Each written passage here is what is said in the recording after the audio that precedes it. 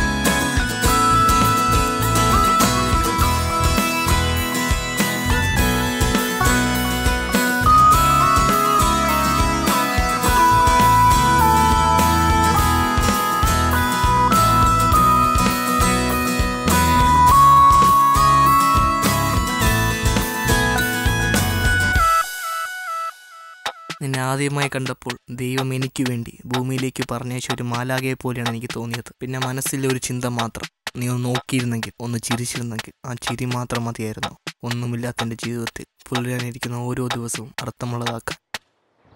എന്തളിയാ ഒലിക്കനളിയാ?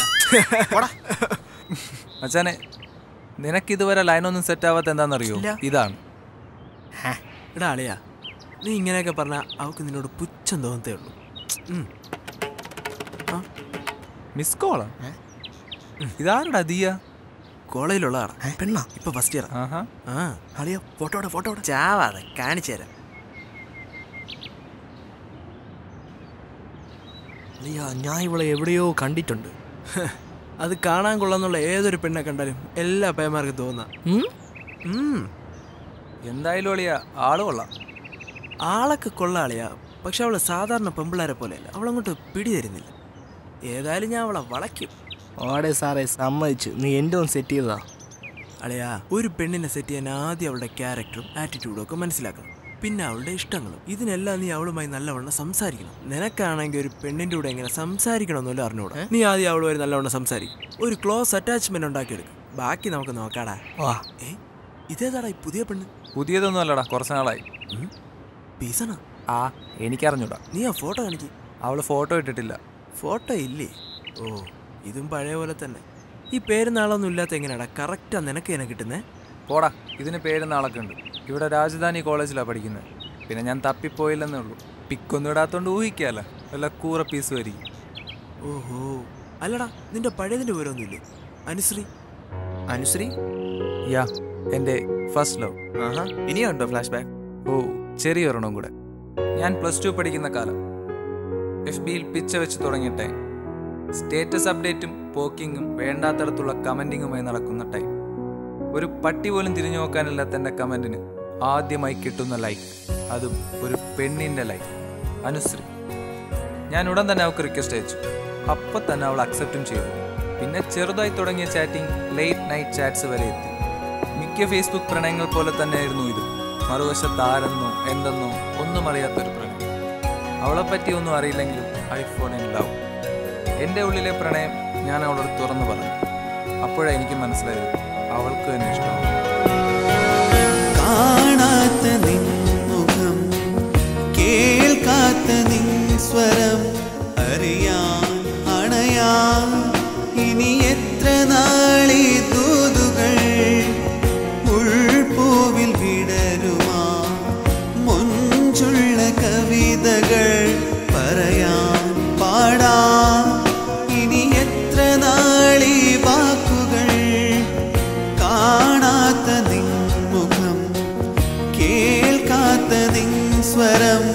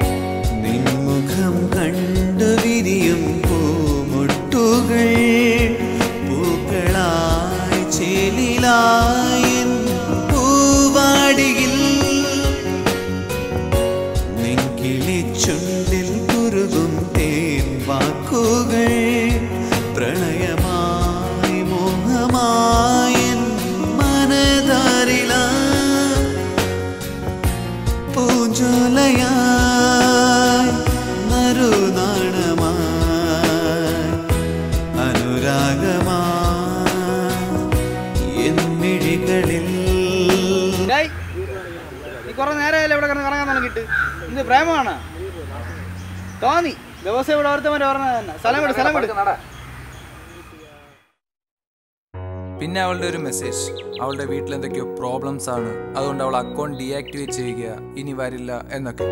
ഞാനും തിരിച്ച് കുറെ ഡയലോഗ്സ് ഒക്കെ അടിച്ചു നോക്കി. അങ്ങനെ മഴയത്ത് നനഞ്ഞ പടക്കം പോലെ അതെല്ലാം ചീറ്റി.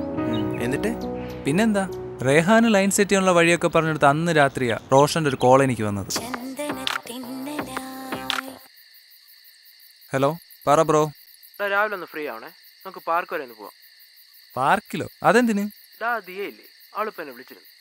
ദിയേ? ഏത് ദിയ? കോപ്പെ, ഞാൻ രാവിലെ പിക്കെടുത്ത് കാണിച്ചതില്ലേ എന്റെ കോളേജിൽ ഫസ്റ്റ് ഇയറിലുള്ള. ഓഹോ, അവളാ? നാളെ രാവിലെ അവൾക്ക് എന്നെ കാണണമെന്ന്. എന്റെ വണ്ടി വർക്ക്ഷോപ്പില, അതുകൊണ്ടാ. ഓ, ഞാൻ അവളോട് പറഞ്ഞിട്ടുണ്ട് എന്റെ ഫ്രണ്ടും കാണുമെന്ന്. ആ ശരി. എടാ, നീ വരുമല്ലോ? ഓ ഓക്കെടാ, ഞാൻ രാവിലെ വിളിക്കാം.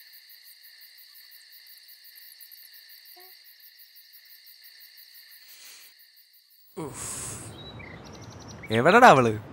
ഇപ്പൊ വരോടെ. അല്ല, നീ എന്ത് പതിവില്ല ചന്ദനക്കുറി കിട്ടിട്ട്? ഇന്നെന്റെ ബർത്ത്ഡേ ആടാ കോപ്പേ. ഓ, ഞാൻ മറന്നു അളിയാ. ഹാപ്പി ബർത്ത്ഡേ മച്ചാനെ. അളിയാ, ദിയ എനിക്ക് സെറ്റ് ആവുന്നുണ്ടെങ്കിൽ ട്രീറ്റ് എന്റെ വകയായിരിക്കും. ഓ, എന്താടാ 6000? ഉണങ്ങിയില്ല, ഉണങ്ങിയിട്ട് എടുത്തു തരാം.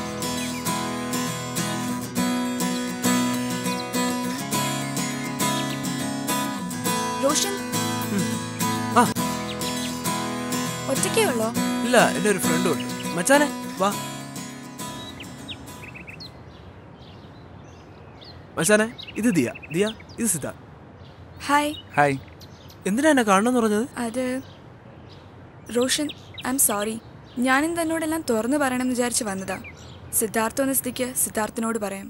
Siddharth, happy birthday. എൻ്റെ ബർത്ത്ഡേ എങ്ങനെ അറിയാം?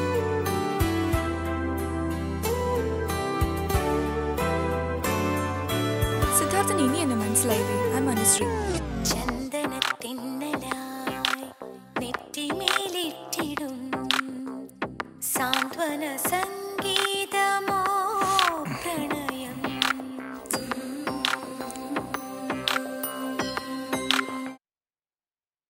മച്ചാനെ ഹാപ്പി ബർത്ത്ഡേ. ആ താങ്ക് യുടാ.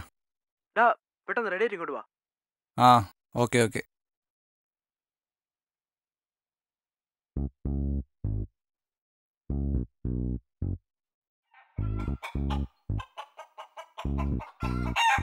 പെണ്ണും പിടക്കോഴിയും ഇല്ലാത്ത ഒരുത്തൻ്റെ ധീരരോധനത്തിൻ്റെ 20ാം വാർഷികം. ഹാപ്പി ബർത്ത്ഡേ മച്ചാനെ. ഈ കാര്യം ഷോ, ഇതൊരു ഡ്രീം ആയിരുന്നോ? ഛേ, നീ ബാക്കി കേക്ക്.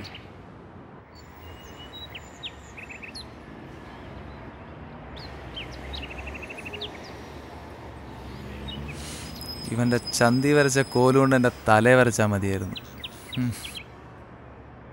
അല്ലേലും ചില നേരം മൂപ്പരിങ്ങനെ വേണ്ടാത്ത സ്വപ്നങ്ങളൊക്കെ കാണിപ്പിക്കും.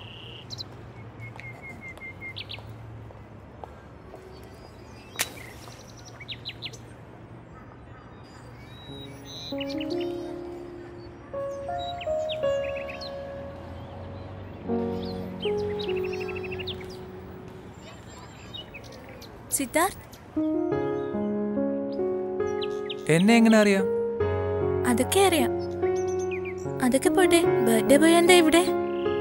ഞാൻ വീണ്ടും സ്വപ്നത്തിലാണോ അതോ യാഥാർത്ഥ്യത്തിലാണോ എന്ന് അറിയാതെ. എടോ, എന്നെ മനസ്സിലായില്ല. ഞാൻ തന്റെ FB ഫ്രണ്ട്, രാജധാനി കോളേജിൽ പഠിക്കുന്ന. ഇവിടെ രാജധാനി കോളേജിലാണ് പഠിക്കുന്നത്. പിന്നെ ഞാൻ തപ്പിപ്പോയില്ലെന്നേ ഉള്ളൂ. പിക്കൊന്നും ഇടാത്തോണ്ട് ഊഹിക്കാലോ, വല്ല കൂറ പീസ് വരി. FB കണ്ടു തന്റെ ബർത്ത്ഡേ ആണെന്ന്. Anyway, happy birthday. Thank you. താനെന്താ ഇവിടെ? ഞാൻ ദിയയോടെ വന്നതാ.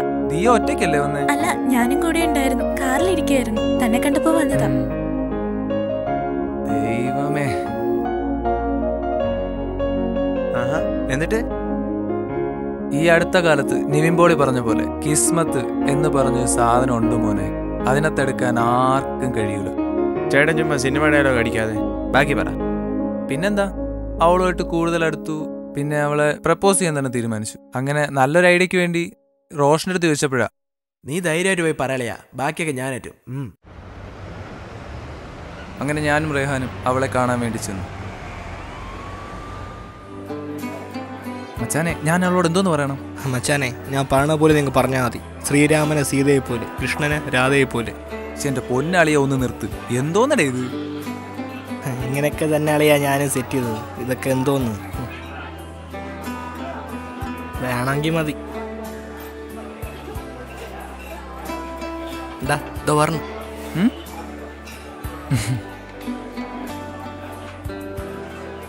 ഹായ് സിദ്ധു. ഹായ്. പോയിട്ട് അത്യാവശ്യം ഉണ്ടായിരുന്നു. ഫ്രണ്ട്സ് ഒക്കെ വെയിറ്റ് ചെയ്യാം. എന്തിനാ എന്നെ അത്യാവശ്യമായിട്ട് കാണണം എന്ന് പറഞ്ഞ? ബിസിയാണെങ്കിൽ പോക്കോ. ഏയ് കുഴപ്പമില്ല, നീ പറയേ.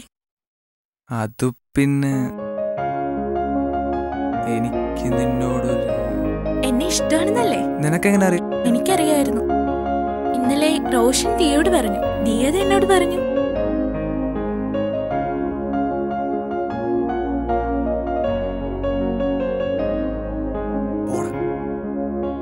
അപ്പം റിപ്ലൈ ഇനിയും ഞാൻ അതിന് മറുപടി തരണമല്ലേ?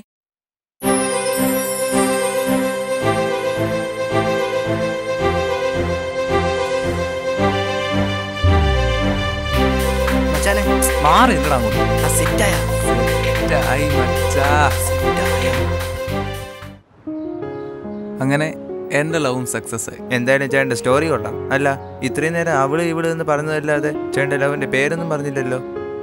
എല്ലാ കഥയ്ക്കും ഒരു സസ്പെൻസ് ഒക്കെ വേണ്ടേ? അതുകൊണ്ട് അത് സസ്പെൻസ് ആയിരിക്കട്ടെ.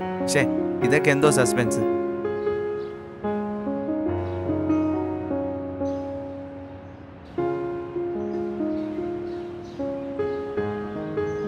ആ ചേച്ചി, എക്സാം ഒക്കെ കഴിഞ്ഞോ?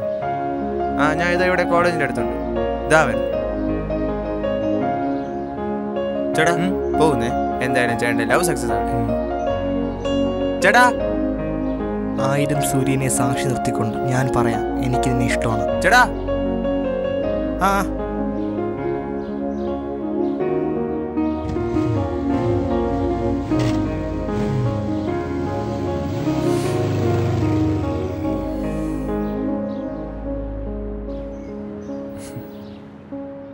അളിയ ഇതാ വരുന്നേ.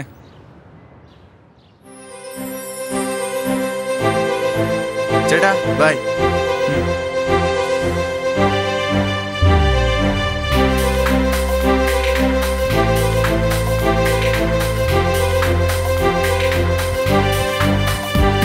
ജീവിതത്തിൽ ഒരുപാട് മോഹിച്ചത് കിട്ടാതെ വരുമ്പോൾ, ഒരിക്കൽ പോലും വിചാരിക്കാത്തത് വന്നു ചേരുമ്പോൾ എല്ലാവരും പറയുന്നൊരു വാക്ക് വിധി, കിസ്മത്ത്.